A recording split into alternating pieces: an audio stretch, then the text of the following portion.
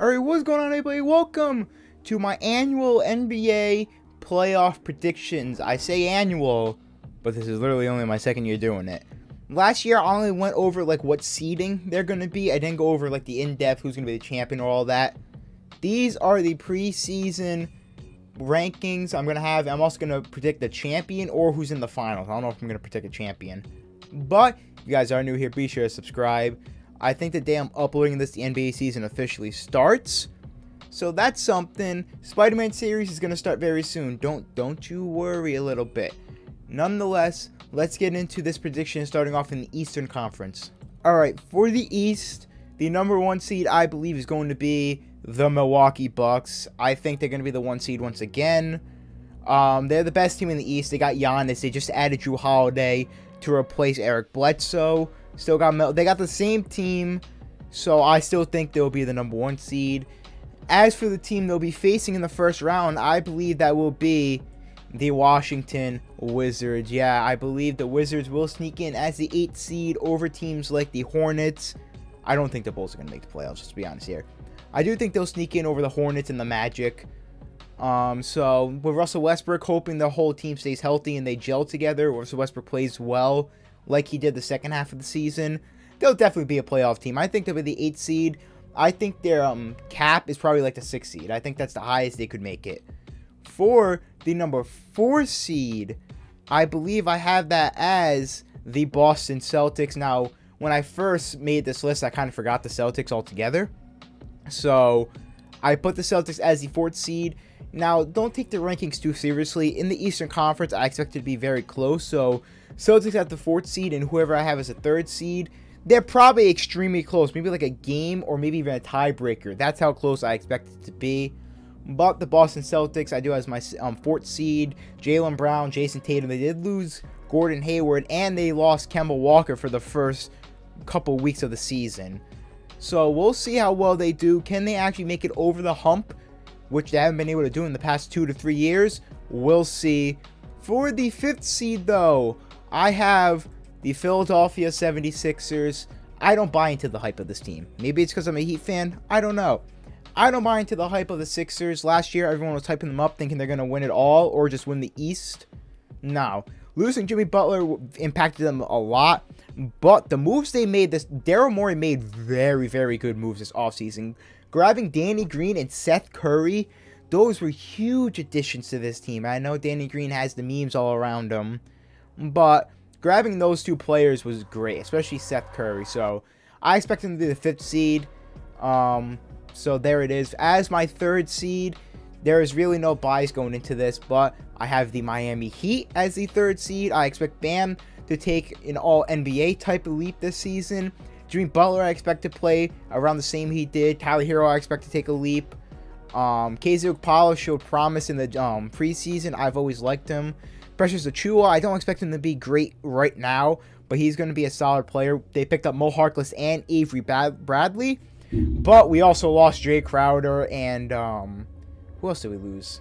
Alright, we lost Derrick Jones Jr. I can't believe I forgot about him. He was one of my favorite players on the team. We did lose Derrick Jones Jr., but they brought in Mo Harkless, who is a pretty decent wing defender. But 2 big losses in Jay Crowder and Derrick Jones. I still think they'll be the 3rd seed. Like I said, them and the Celtics are going to be neck and neck for that, so I wouldn't be surprised if they fall down to 4 or 5. For the 6th seed, I do have the Toronto Raptors. No disrespect to the Raptors. I do think they took a big hit losing Serge Ibaka. I have a feeling teams in the East got a lot better. The Raptors didn't really make many moves at all besides signing Aaron Baines, who is the GOAT. I think they'll be a very, very good 6th seed, maybe winning 40. Well, I gotta remember the season's only 72 games, so they'll win around 43 to 44 games most likely. For the 2 seed, the Brooklyn Nets. Now, I had a tough decision making the Nets the 2 seed because it is Kyrie and KD's first season together. But if you have KD and Kyrie on the same team, mainly KD, you're going to be very good. And I think they'll be the 2 seed in the East, close to the 3 seed in the Heat. I think the Bucks will go beyond in a way with the Eastern Conference like they do every year. But I do have the Nets as a 2 seed. And the 7th seed, the Indiana Pacers. Everyone being healthy, the Pacers are still a very, very good team. But in this Eastern Conference, I see them falling all the way down to 7th. Victor Oladipo hasn't been the same. Malcolm Brogdon, solid. Domantas Sabonis is obviously an all-star. But I think this team's going to be a 7 seed, a very good 7 seed. And that is the predictions for the East ranking-wise. Now for the West. Alright, so the first seed in the Western Conference, the Los Angeles Lakers, you saw it coming. They're the reigning champions. They got LeBron, AD. They made some solid moves this offseason. They got Montrezl Harrell. They got Marc Gasol. So I do like the Lakers as the 1 seed. The 8 seed, now that I think about it, I do like it. But there was one team I forgot to put in the West. The West is very difficult to pick for playoffs. But I had the Phoenix Suns finally making the playoffs as the 8th seed. Chris Paul, Devin Booker, Mikal Bridges, DeAndre Ayton. That team looks really, really good. I expect them to be 8th seed. I expect them to be a playoff team. They could be anywhere. They could be out of the playoffs. They could be as high as the 5th seed, in my opinion. This Suns team, no one knows what they're going to do. So we'll see. As the 4th seed, though, who did I put? Oh, I put the Portland Trail Blazers as the 4th seed. The Blazers, in my opinion, had probably the best offseason. In my opinion, I think the Blazers might have had the best offseason. The position they always needed, the positions they've lacked for years and years and years, has been the wing, the small forward, possible power forward. They have never had a good defending or just a good small forward, period. They picked up Robert Covington, who is one of the best 3-and-D players in the league. Plays small forward. I'm not sure if they're going to play him at power forward. They picked up Robert Covington. What a great pickup. They picked up Derrick Jones Jr., another tremendous pickup for them. He fits what they need so well. Covington and Derrick Jones Jr. fits what the Blazers need so well that they're going to be a really good team. They also have Rodney Hood coming back. They have Zach Collins coming back. They got rid of Whiteside, so that leaves more minutes open for Nurkic. This Blazers team is going to be a problem. I wouldn't be surprised if they make a finals run. As the 5th seed, the Cinderella story of last year, the Denver Nuggets. I know they were the 3rd seed. I know they've been a very good team. So, their team, they really didn't do anything. I think they're one of the teams in the offseason that didn't change much at all. They brought back Paul Millsap, which was good. But Michael Porter Jr. is probably going to take a jump. Maybe Jamal Murray takes an all-star type jump. We'll see. As the 3rd seed, I have a team that some of you might disagree with. I had the Clippers going as the 3rd seed. They were the 2nd seed in real life. I think they're going to take a step back and go to the 3rd seed. They did lose Montrezl Harrell, who was a huge part. He won 6th Man of the Year for them. That was a huge part of their team. They lost. They did bring in Luke Kennard, who I really like. He just got an extension. I like that addition for their team. They brought in Serge Ibaka, another good addition. I think they'll be the 3rd seed. The 6th seed, I do have the Houston Rockets. Now, this is my dilemma. This is if James Harden stays. But the team I forgot to put in was the Golden State Warriors. Now, I would swap the Rockets and the Warriors, honestly. Like, those two, I'd flip-flop them. I don't know who would make the playoffs and who wouldn't. But as of now, I'm going to keep the Rockets in the playoffs. Let's say, I really hope it doesn't happen. Let's say, like, Harden gets hurt or John Wall gets hurt. Then I'd have the Warriors in that spot. Let's say Curry gets hurt or, like, someone like Kelly Oubre gets hurt. The Rockets going to be there. I doubt James Harden gets traded this season. So that's why I have the Rockets as the 6th seed. And the Warriors are not in my playoff spots for the West. I know it's disrespect. I do think they might make it in real life, but there's just way too many good teams in the West. I don't think the Warriors have enough without Klay Thompson to actually make the playoffs. For the 2 seed, some people may think this is stupid. I think they're going to be really good, to be honest. The Dallas Mavericks. Luka, they picked up Josh Richardson, one of my favorite players, who I think fits perfectly next to Luka. They got Porzingis' 2nd season in Dallas. They have Dorian Finney-Smith, Jalen Brunson. This team is going to be really good. They did lose Seth Curry, but I really, really like the Mavericks, and I think, honestly, Luka is going to win MVP this year. Last year, there was people telling me that he was going to win it last year. I was one of the people that said, no, there's no way in hell he wins it. I said the Dallas Mavericks were going to be the 7th seed. I heard people saying, oh, they're going to be top 3. Luka's MVP. I'm like, no, not yet. This year, I believe, is the year for Luka. He's going to ball out. I think he's going to win MVP, and I think he's going to lead the Mavericks to the 2nd seed. And finally, the 7th seed, the Utah Jazz. I think they're going to make it 7 seed. I think the Rockets should be above them, saying everyone's healthy. I think the Rockets are a bit of a better team than the Jazz. The Jazz have been a good team for years. So I think that's just what it is for the West. Now, let's go into playoff predictions. Who's going to make it out of the first round? And for the Eastern Conference first round, I have, obviously, the Milwaukee Bucks moving on. I think they win in like 5. Maybe a sweep.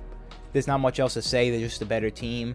For the second round, for the second matchup, Celtics-Sixers, I do have the Boston Celtics winning, and maybe I want to say 6 or 7. I don't think they'll sweep like, oh, I put them in the wrong bracket. I don't think they'll sweep like last year, but I do think they will beat the Sixers maybe in 6 or 7. I say they beat them in 6. For the 3 versus 6 seed, I have Miami winning it in a grueling 7-game series. I think the Raptors can take the Heat to 7. They're one of the only teams that gave them struggles last season. So I believe the Heat will win in 7 against the Toronto Raptors. They just have the better team. And they have the best player in the series, in my opinion, in Jimmy Butler. So for the last round of the East, Nets Pacers, I mean, come on now. Come on. It's going to be the Brooklyn Nets are going to move on, and they're going to face the Miami Heat in round 2, beating the Indiana Pacers. I say they sweep. I'm going to call it a sweep. The Pacers have been swept for years, so that's it. Now, round 2 of the East, we're going to go Milwaukee in 7. I think this year they'll make it back to the Eastern Conference Finals.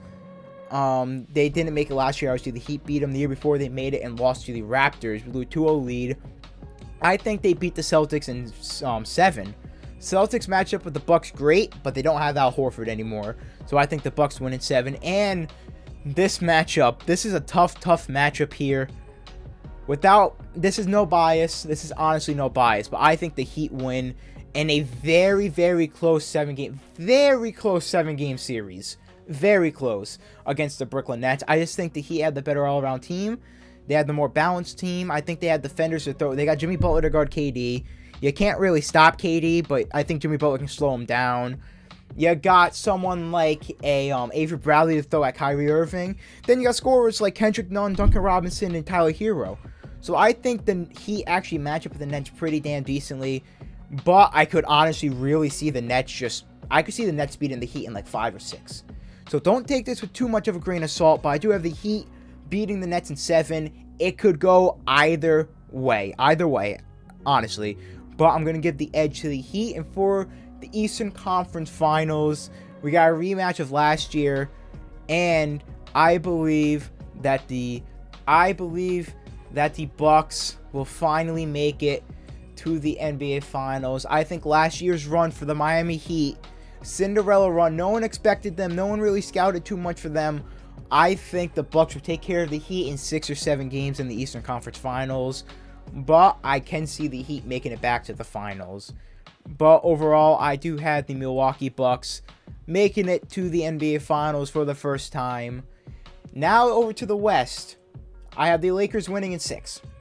I'm going to leave it at that, the better team. For the 4-5 seed, I have the Blazers winning also in 6.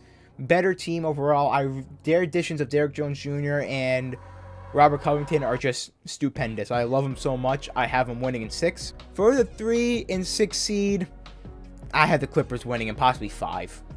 I think the Clippers will manhandle the Rockets, to be honest. For the 2 and 7 seed, I have the Dallas Mavericks winning in 7. They're the 2 seed. They don't got much experience. I think if Porzingis was healthy, they would have beat the Clippers last year. Without a doubt, if Porzingis was healthy, they could have beat the Clippers or pushed it to 7. I have them beating the Jazz in a sweep.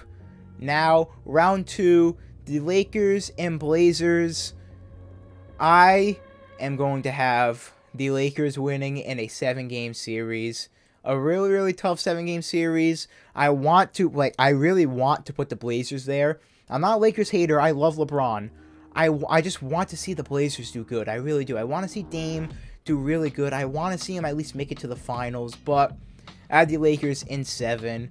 And for the Clippers, Dallas matchup, I have the LA Clippers making it to the Western Conference Finals. The Western Conference Finals we thought we were going to see last year, I believe will happen this year. The Clippers winning in 6 against the Dallas Mavericks.